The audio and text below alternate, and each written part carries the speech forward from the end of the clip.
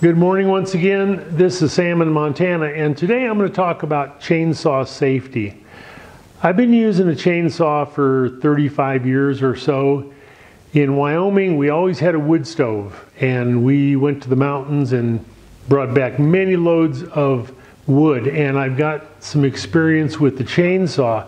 Very dangerous implement. You can hurt yourself very badly. So I'm going to try to give you some ideas if you are new to using a chainsaw, how to get into it, okay, and get into it safely. So in this video, I'm going to talk a little bit about saw maintenance, starting the saw, and obviously chainsaw safety. I'm going to look at the saw, and if you're selecting a saw, you have some choices there. And I'll go into some detail about that. And I got some ideas. You know, I think it's different if you're 30 years old and you have 25, 30 years ahead of you that you can use this skill. But if you're 60 or 65 and just getting into it, well, maybe an electric saw might be better. And it always depends on what you do as far as wood turning, because this is from a wood turning perspective. I'm also going to feature my sawbuck here that I made a month or so ago, and there is a video out on it. I'll put a link to that. So let's move along, and I will cover just a few of the general safety features that are very important when you're using a chainsaw. All right, now if you're a woodworker or a wood turner, you have some information and knowledge about eye protection, hearing protection. We all wear face shields most of the time when we're turning in case something flies off the lathe at us. So eye protection is a must, and you can use just some plastic eye protectors from the hardware store. I've got glasses. That's a little bit of protection, but what you really need, and I very seldom say you need to go out and get this. This is one of those situations. This is a helmet, which is really, really important. It's got built-in hearing protectors on the side, and oftentimes I wear those little plug-in hearing protectors in addition to what's on this helmet. So this helmet also has a visor that you can flip out of the way. It's very important when you're chainsawing, you're getting all kinds of chips coming back at you.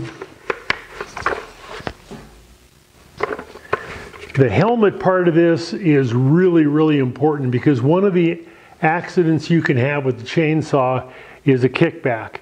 And that blade, that chain can come right back at you, and this is really important. These items I'm showing you are not that terribly expensive compared to your eyes and your face and all that. So that's a very, very important feature. The next item I would really recommend getting, these are shaps, okay? These are Husqvarna, okay? And they're usually made out of some material that if the chain hits it, it just stops the chain immediately, okay? And I will be wearing these as we go outside and use my sawbuck, and I'll crank up one of my chainsaws. And these protect your legs, obviously, so we'll strap those on, and very, very important, okay? So what's the old saying, an ounce of prevention? Well, you can hurt yourself very badly with any of the machines we have in our shop. Chainsaw is a different animal, and it takes a little bit of training to get ready to use that. I'm not going to be able to show you everything you need to know about a chainsaw, and especially chainsaw safety. There are many videos out there. Watch 5 of them. Watch 10 of them. Watch as many videos as you can. Get some help from club members. If you know somebody who is experienced with a chainsaw in your club or around you, contact that person and say, hey, can you kind of show me the ins and outs of using a chainsaw safely? What I like to wear in addition, this is a nice heavy coat, okay, and that'll offer some protection in case something happens and you accidentally run that bar along your sleeve, okay. This is a Carhartt coat, and unless it's 100 degrees outside, I'm going to be wearing something like this, or at least a nice heavy shirt, okay. These are steel-toed shoes, and yeah, when I bought them I didn't really even realize they had steel toes in there, but I'll tell you what, there's some really nice protection there. Wear something as heavy as you can afford on your feet, okay, because that's another kind of a vulnerable area when you're using a chainsaw. Now, oftentimes I don't wear gloves when I'm using my chainsaw because I can get, I feel a better grip on the chainsaw. I did go to the hardware store yesterday and I found these, and they're pretty nice gloves. I don't like big, heavy, bulky gloves when I'm using a chainsaw because it's difficult to operate the levers and everything on my saw. These are very nice. They're kind of low profile. They got a rubbery grip surface right there, and those are excellent, okay? Very, very important. So, all this stuff, get what you can afford, but buy the best stuff you can in terms of your own safety, all right? Now let me talk just a little bit about the different chainsaws you can get, okay, selecting a chainsaw. You're going to see me using a steel chainsaw with a 20-inch bar. It's really nice if you're cutting some bigger logs up, okay? If you're new to using a chainsaw, please don't go out and buy some enormous monster that's hard to control. Start with a smaller saw.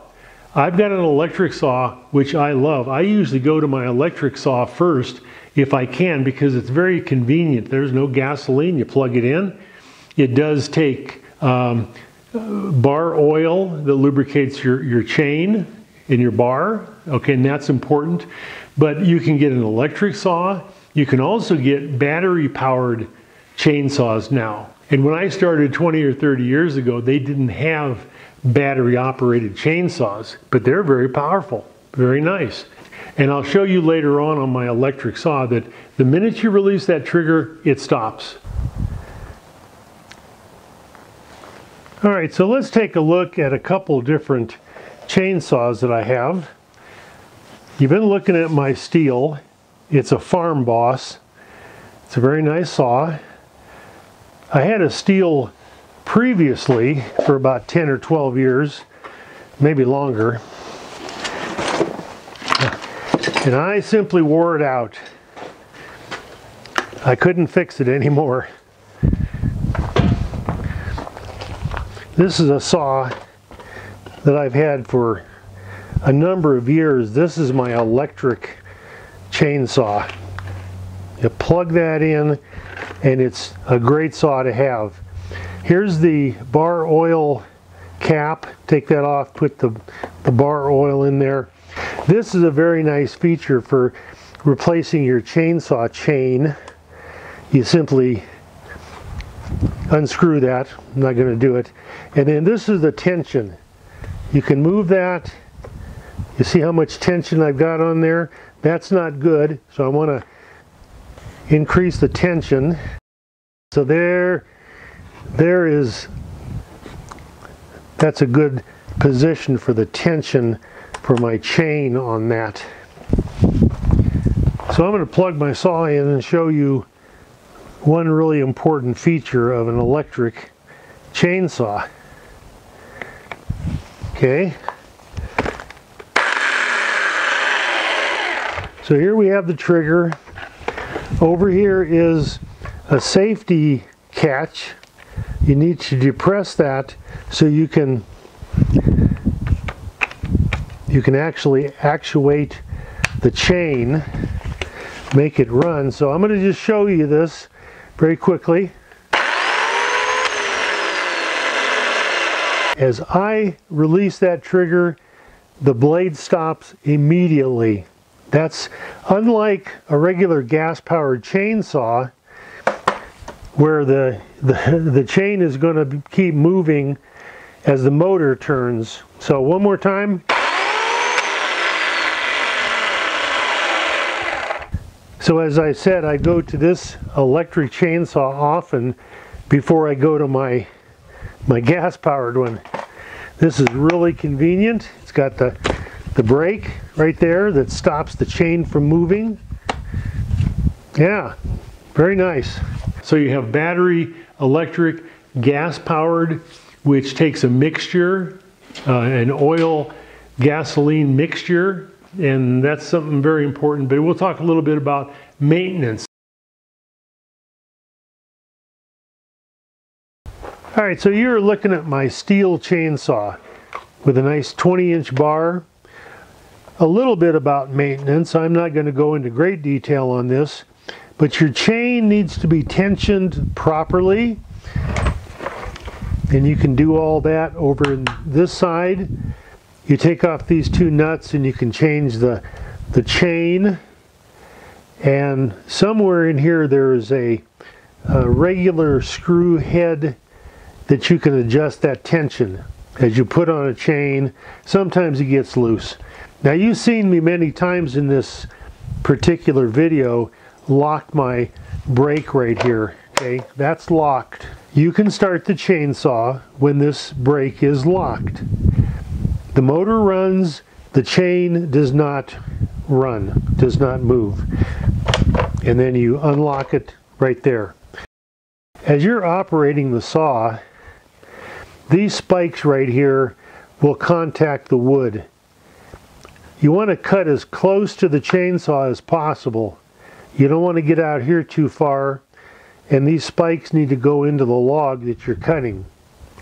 And you can lever the chainsaw bar into the wood with these spikes. On the back side here, if you remove this cover, you'll get to the air filter, and I clean that out occasionally. I'll even wash that in a solvent. So as I start my chainsaw, I need to depress this and move this lever all the way down. That provides more gas at first when you're starting your chainsaw. Once you get going a little bit, you want to move that up to the next position.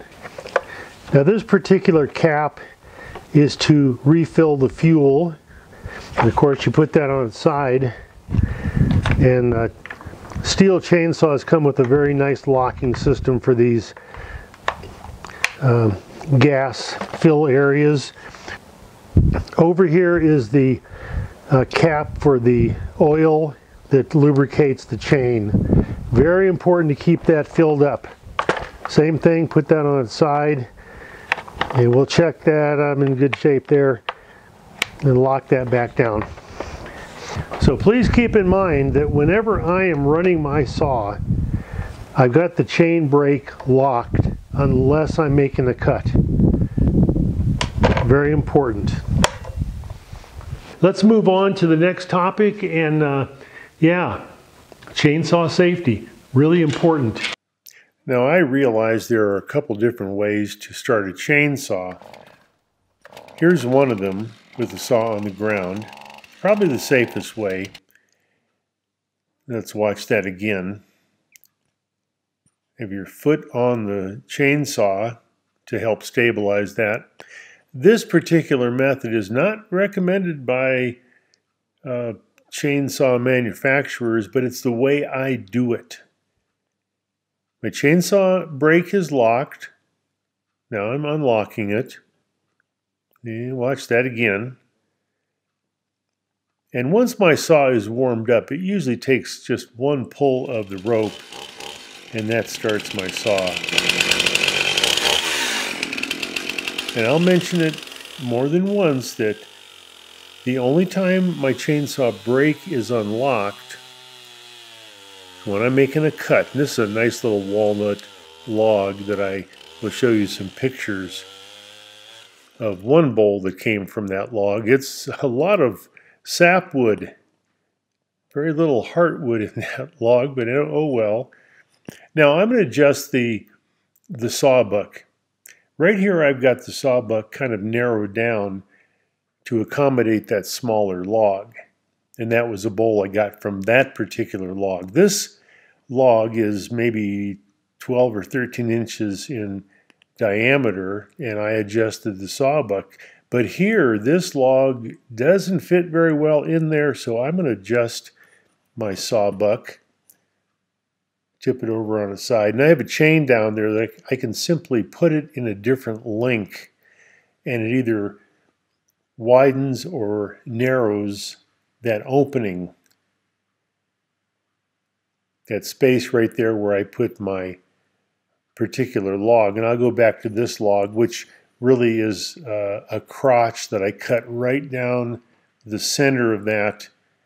And I'm going to make a video showing how I make that particular wing bowl from that log. And here I am cutting that walnut log again. I love this sawbuck. It really works really well. Now this little natural edge bowl is actually finish turned. I turn them less than 1/4 of an inch to completion and then sand as much as I can.